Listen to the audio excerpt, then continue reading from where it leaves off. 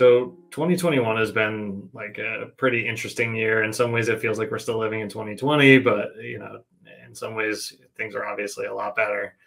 We had the vaccines bringing us hope at the beginning of the year, and then a slow kind of rollout, and the Delta variant felt like a big setback and kind of delayed us getting into the new normal. Now, the past few months have been dominated by these discussions around inflation, supply chain bottlenecks, and labor shortages. And it's becoming clear that mass and virtual events aren't the only things that have kind of changed in the post-COVID world. On labor shortages in particular, much of the conversation has been focused on the impacts on the retail and hospitality sectors. But the impacts of the tight labor market have extended into every industry, including tech. I'm sure many of you who are probably, like me, extremely online types have been seeing a lot more of some personal news tweets as people announce their, kind of goings and new beginnings in this kind of crazy job market that we're in. And, it's just another example of how the challenge of recruiting and retaining talent in tech has never been harder. And just listening to the kind of discussion that was happening right before the Orbit video, people are talking about, how expensive things are and the difficulty in finding senior level developer relations folks. And I think that applies across many different job types. Technology companies have been super resilient during the pandemic.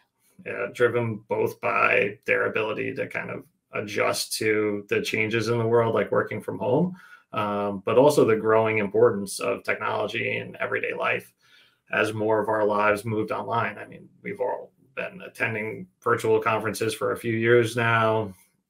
Like millions of kids did online school for an extended period of time. Lots of us were ordering groceries on, different delivery services, so I think technology has really become even more prevalent in people's lives as a result of all of this change that's been happening. And, the kind of success of technology companies coupled with this need for every company to become a software company has created more demand than ever for this limited pool of people with these similar technical skill sets. And so there's literally more opportunities than ever before for technical people to go out and find work. And if you couple that with inflation driving wages higher, the end result is that more people are changing jobs. The shift is so prevalent that it's even got a name, the Great Resignation.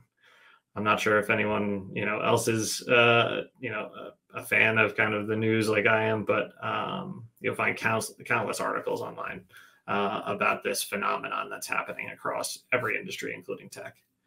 And so, I'll start by kind of talking about what managers, leaders, and organizations can do. But there's going to be lots of lessons for individuals in here as well. Before I go on, I want to introduce myself. I'm John Coghlan. I've been involved in developer evangelism for more than 5 years. I've been in a leadership role at GitLab for just over a year, and I manage our developer evangelism team. The team consists of developer evangelists and program managers. And collectively, we engage with the GitLab community through content creation, community engagement, and community programs like our GitLab Heroes program, which recognizes our most active community members. As we go through the talk, GitLab, our mission is that everyone can contribute. And so I'd love for people to give feedback, ask questions. You can Google some of the stuff that I'm talking about. It's all publicly available in the GitLab handbook. And if you find any, typos or things that you want to change in the handbook, you can even, open up a merge request and submit your changes and just tag me at John Coghlan, one word, in a comment on the merge request, and I'll be happy to check it out. And you can start contributing to the GitLab, job families that we'll be talking about today and some of the process around building those. So to get started, I'm going to just kind of rely on a sports analogy, and I apologize, but I'm a big college sports fan. And in recent years, there's been changes in the collegiate rulebook that have really empowered players. And here's a picture of my alma mater, Penn State. So one of the big changes for players is the creation of this thing called a transfer portal. And student athletes can enter this portal and they're allowed to talk to coaches from other schools and learn about the opportunities that exist outside their own campus. Another big change for student athletes has been the creation of a one-time transfer exception. So previously, students, when they switch schools, would have to sit out a full year of their kind of, playing eligibility before they could play their sport again. With this exception, student athletes who switch schools can take the field or court for their new teams once they're enrolled. And these changes have created more transparency, flexibility, and choice than ever before for players. The result is that coaches now need to worry not just about recruiting new players for their teams, but they also need to focus on recruiting their own players. So in the past, coaches would have been, primarily focused on star players and bringing in new recruits. But now they need to make sure that everyone on the team is getting attention and happy in order to kind of continue to build their programs and their culture. And this means, more work for those coaches, but it's clearly a net positive for the players. And all of this is very, reminiscent about what we're seeing play out in tech. There's more flexibility, more transparency, and more opportunity. And people kind of team members are finding that, they can go out and really explore this job market and find great new opportunities elsewhere. And it's really kind of shifting where the leverage is. And so this brings us back to that question I was asking earlier, like what can managers, leaders, and organizations do right now?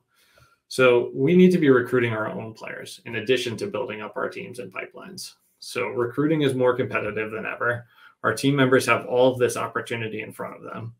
And the importance of both recruiting but also retaining our teams has never been higher.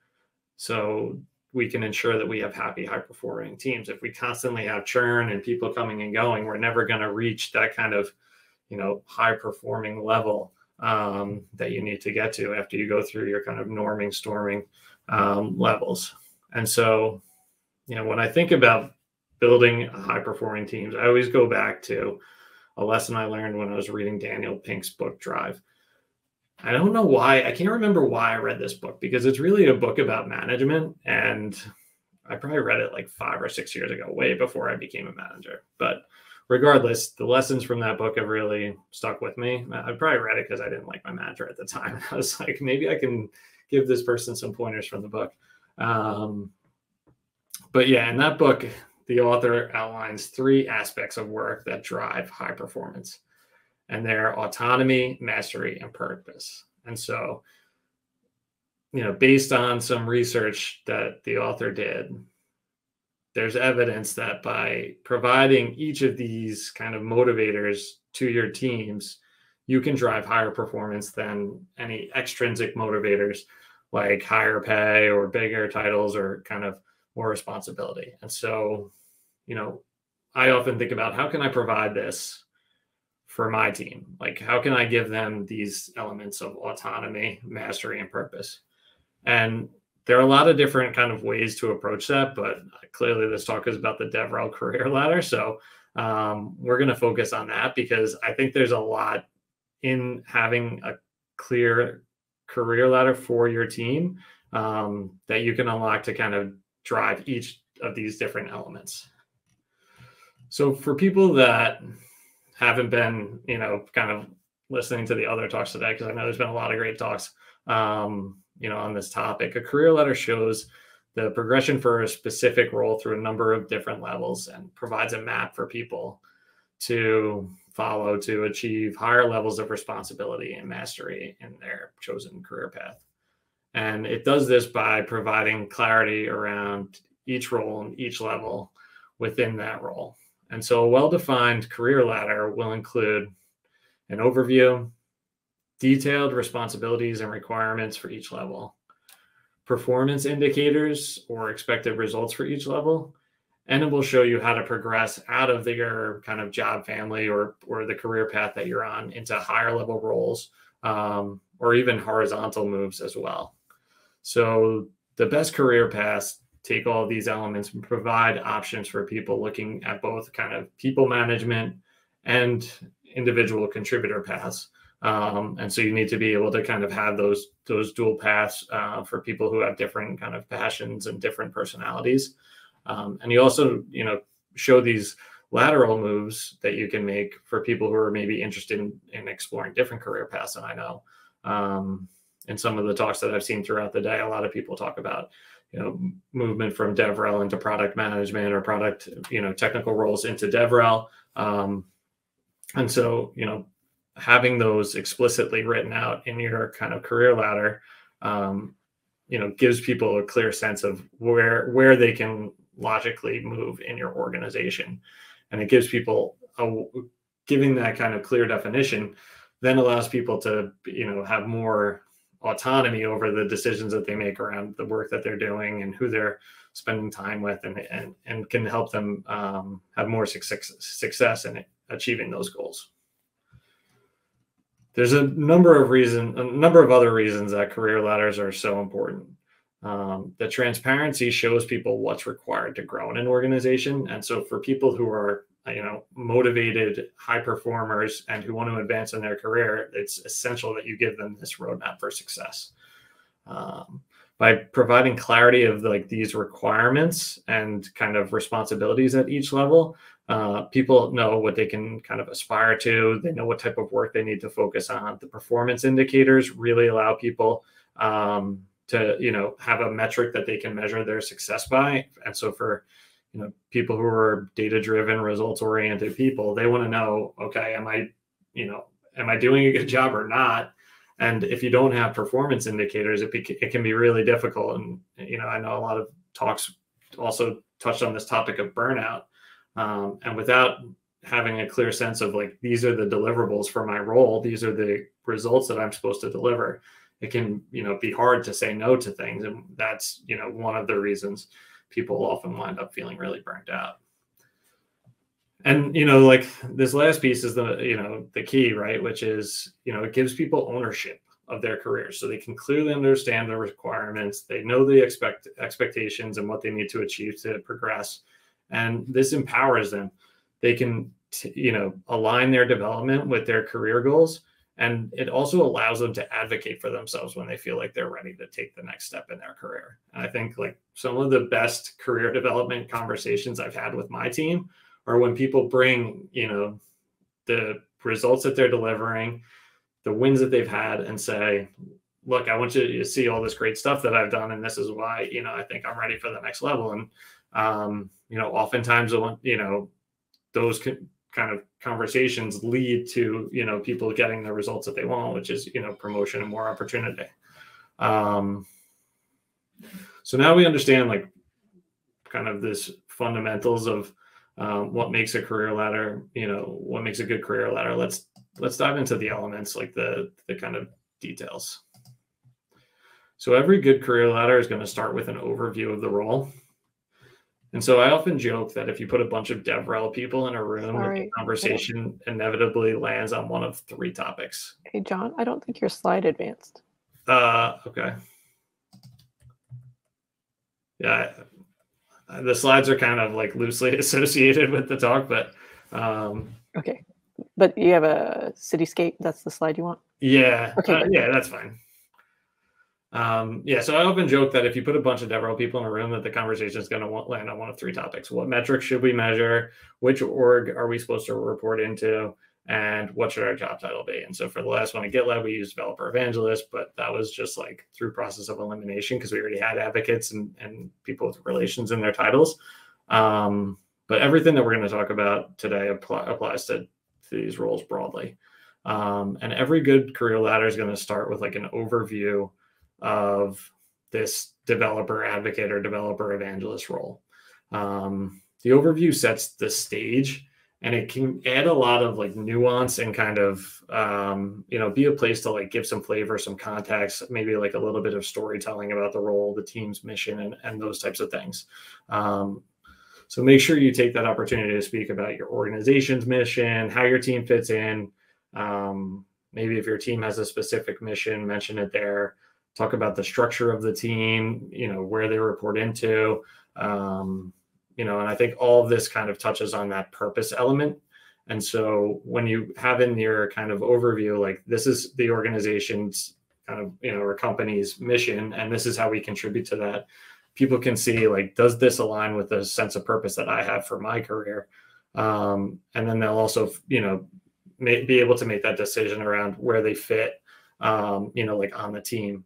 And so, the overview, it seems kind of simplistic, but I think it's really, an important element and sets the tone for the rest of this, kind of career ladder and the rest can be, somewhat more or somewhat less kind of creative and more, detailed and specific. And so I think, take advantage of the overview to give yourself, to provide that color about your team and where they fit into the broader organization. The next step is to kind of have, your levels and any specialties that you may want to include. So for GitLab, our Developer Evangelist job family, we have multiple levels. So it starts with your Developer Evangelist, then Senior, then Staff, then Manager, and then we also have a Program Manager role. Doing some research for this, there's definitely organizations out there that have principal DevRel roles. I didn't find any organizations that have like higher level, like DevRel fellows or something to that effect. But would love to hear about it if anybody is aware or is one of those kind of levels themselves. But yeah, the teams that tend to have like that principal level role seem to be parts of like really big organizations. And so depending on your team's maturity, that's probably something if you're a very mature, large organization, that's probably something to consider. You may also want to have junior or associate developer relations roles. So you need to kind of think about what the needs are for your organization and who you're looking to, bring in, and then you can assign those levels accordingly. And then, once you have the levels laid out, you also need to think about what type of specialties that you need. So at GitLab, we're hiring for a community engagement specialty. And this is because we're a super community focused company. A ton of our kind of announcements and communications, our team is being asked to give input on, all of our kind of announcements, communications, blog posts. And so just given the volume of kind of things that we're being pulled into, because we have such a good understanding and empathy for our community members, we needed to bring someone in to really focus on that stuff. And that way the other developer evangelists on our team can focus on more of the traditional kind of DevRel activities like conference talks and blog posts and workshops and those types of things. But yeah, the specialties for your organization should align with kind of the work that your team will be doing. So, maybe that's aligning with specific products that your organization offers. I've seen, a lot of companies do stuff around integrations. There could be specific audiences that you want to target. And then there's also companies that segment their DevRel functions by region, which is another really cool option to consider. It's not something that we've done at GitLab yet, but I could see that being something that we, explore in the future. And yeah, I think, the kind of general rule of thumb is that the larger your organization and the broader your product surface area, the more specialization that your team will have. So if you're a smaller org or a startup, you probably won't need to worry about that. But if your organization's growing, that may be something that you need to look at.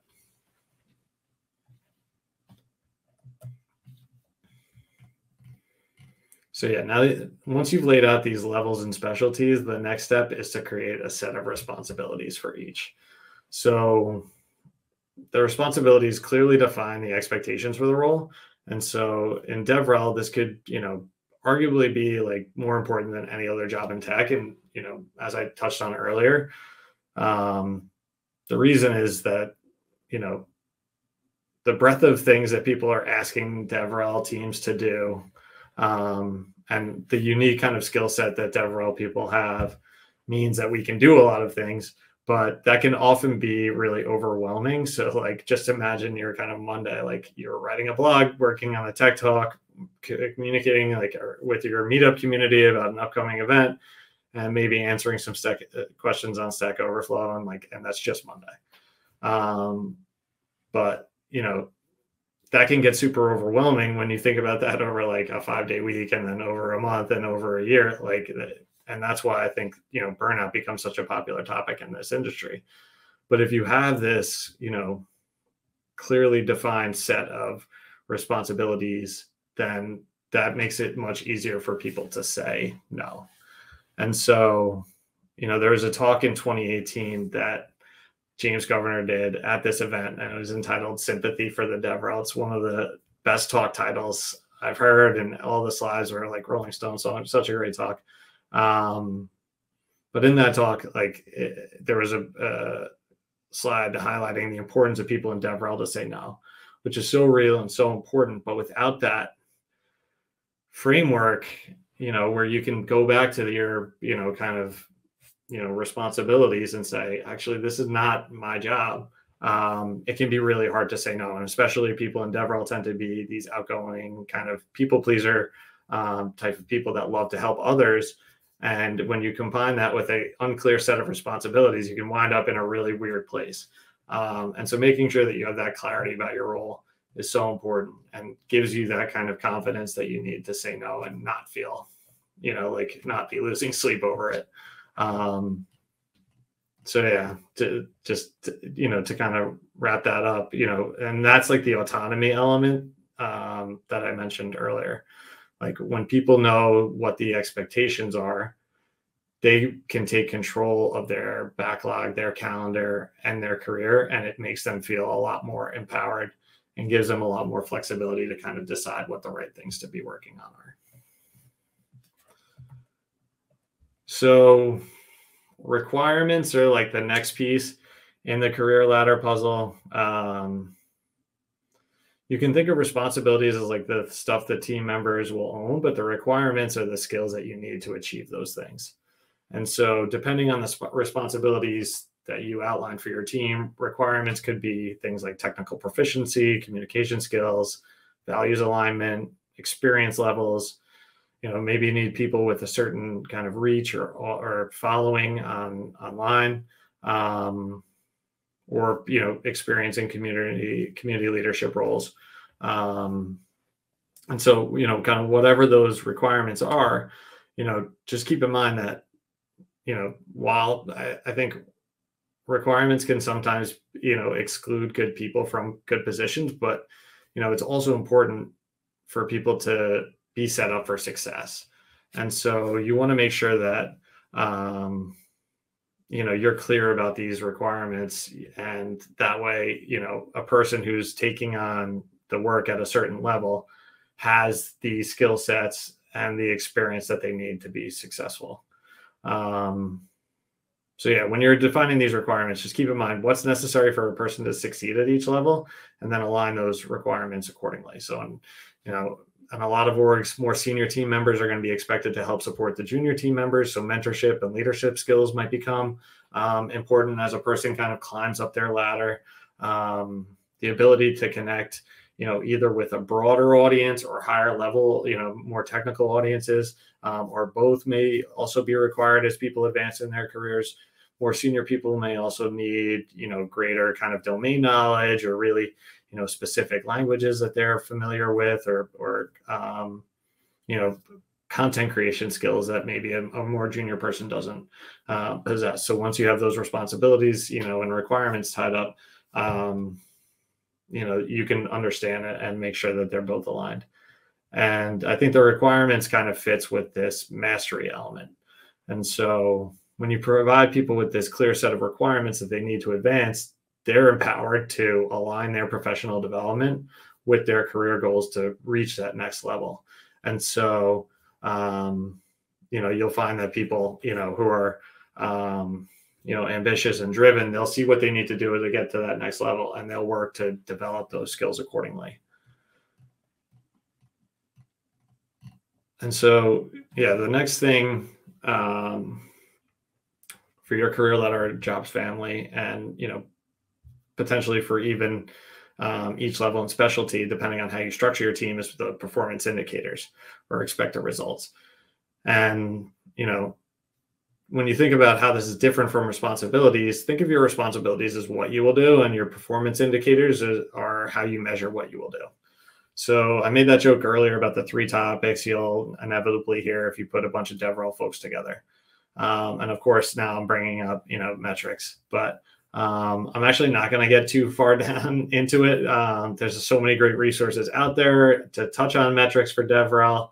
I have a blog post out on it on my personal blog, but there's also going to be a ton of great talks throughout the rest of the event that cover metrics. And so if you're looking to evaluate what type of metrics to add to your career ladder, I would encourage you to like consume some of that content, join the talks, listen, ask questions, engage in the Discord, and use what you learn to inform and improve the performance indicators that you're using for your team. And then you document those in your career ladder and you're all set. So we've discussed these critical elements of the career ladder: an overview, levels, specialties, responsibilities, requirements, and performance indicators. The next step is to put them into a cohesive and comprehensive order. And this is the latter part. So finally, the slides are starting to make sense. But yeah, when you start at the lowest level, each rung on the ladder should have another rung above it. And it may also make sense for there to be a rung to the side when horizontal moves are real and attractive options for a person. So, you know, some natural moves might be into product marketing or product management.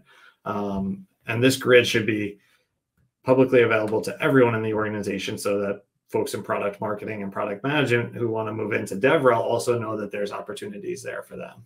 And that's something that we do really well at GitLab. If you look for our marketing career ladder, you can Google like GitLab marketing career ladder and go take a look and see what all of the different kind of movements and potential opportunities exist for our team.